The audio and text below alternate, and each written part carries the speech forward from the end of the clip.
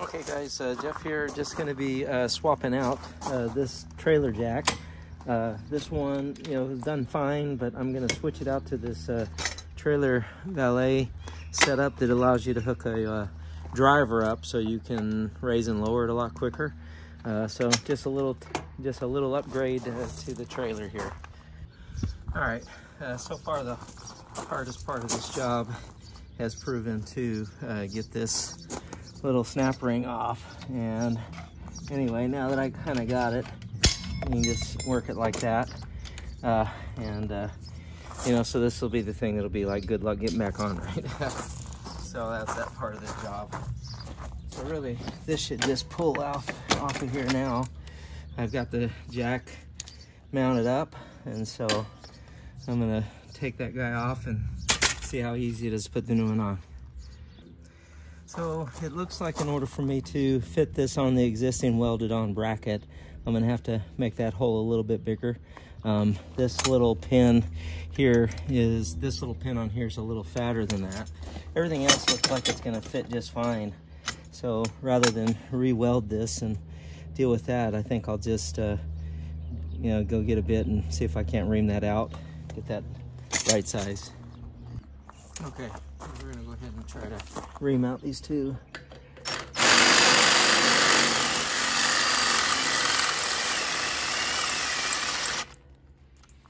And of course, batteries are running low, so I brought a backup.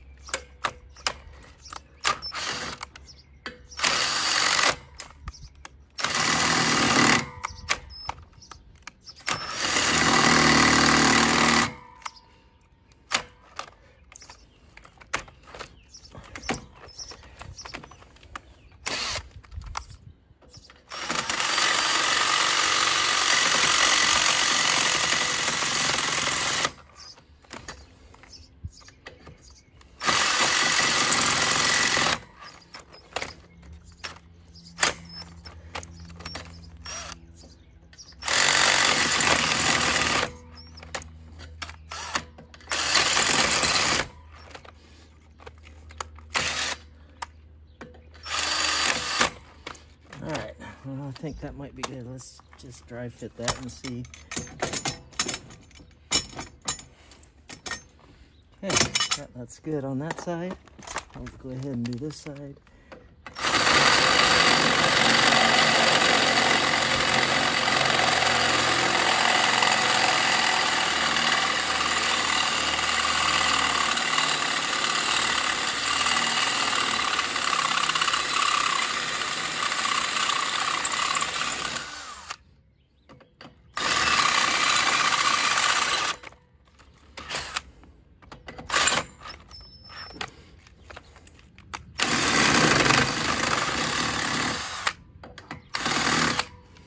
I think that's really about all we need. Get this ring on here, then a shot on this side. Hopefully, down to the point where I've got something on there. And a combination of a little bit of a clamp and then getting one side on. Let's just see. Try not to screw this up. All right. Well, it's hard enough to get it in there. So I'm going to just keep working my way around. All right, I'm going to go ahead and just put a little lithium grease just around this whole thing. Help get that snap ring back in, and also provide a little bit of lubrication around that ring. You don't want too much in here because this is definitely going to collect dust and actually hurt your chances of keeping it moving freely. But for getting it on installation wise, I think that's going to be helpful to us. So I'm going to go ahead and get set up to put this on. Almost there, so I just don't want to lose any progress here. Okay, so I'm going to go ahead and set this one side in place. You just don't want to lose it. And see if I can't get it's hard kind of friction to just get a hole there. there. And I just lost it. Maybe I need to go grab a clamp. That's probably what I'm going to do. Just get a clamp real quick. Okay, guys, so let's see if getting this clamp on here is going to help us hold this thing up here where we can work on it. And need it kind of out of the way. So we'll see if that holds it. I think it's going to be fine. I don't need it to do a lot, just kind of hold it up against that wall. Okay, so getting this little little snap ring back in place is not going to be that easy, but I think if my pliers were a little wider, it'd be easier. So let's see, I can get that started here in the back. I need to get a couple of screwdrivers ready. There we go. All right. And then maybe try it from underneath. That might be, I can get the top here first, get that in.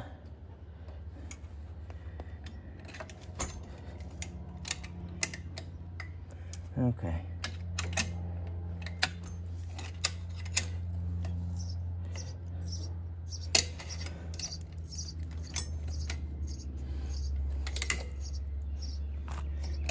I just can't see it, so I'm gonna definitely have to come at it from up top.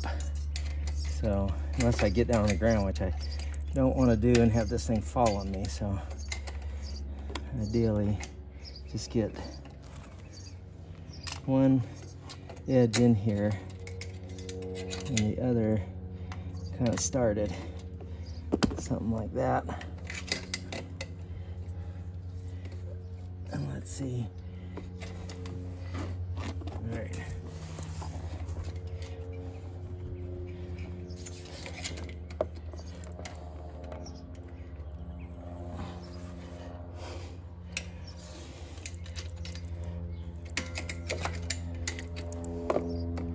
I just need these pliers to be just a frickin' butt hair, just a little bigger.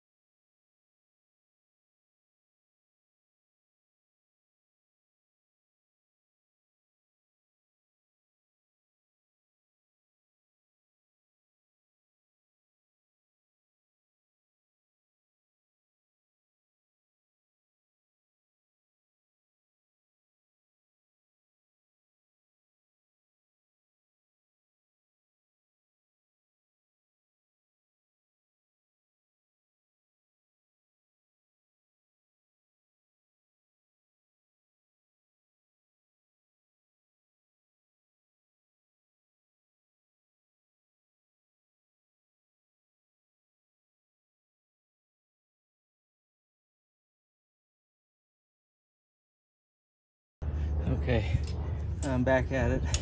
Hopefully I got it now.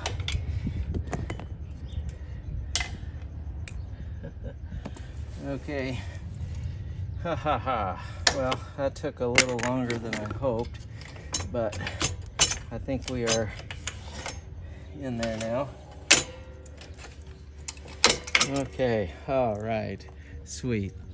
So, yeah, like I say, that took a little bit longer, but as you can see, it was a pain in the butt. That little spring retention ring on this thing right here, this was a pain in the butt, and ultimately for the win, you know, I use these snap ring channel locks. They've got these, I extended them out as far as they possibly could go. And then if you guys haven't been sold on the gear tights wraparounds yet, this is now your time. Reason number one, I brought these out here. This actually was here to bundle up my little foam pad that I sit on so I don't sit in the rocks. And I thought, well, if I could just get my hand free, so I use these to hold that clamp, basically giving me a whole hand back. Problem is, when you're doing something like this, it really could have been two people, but nonetheless, it's on there. That's what I was looking for. It's not coming off. So anyway, and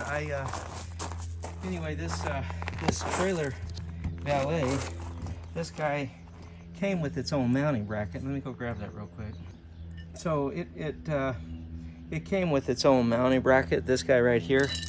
And the idea is that you would, you know, sandwich this like that around the you know, around it, and you would sandwich that to it. But of course, I already had this guy welded, and it's the same mechanism on the inside as on the out. So basically, you know, I just remove this part of it, use the old part, and then that way I'm not having to re-weld or, you know, the idea of something holding up the whole trailer that's bolted onto me, I like the idea of going with that weld. So anyway, that's why I did that.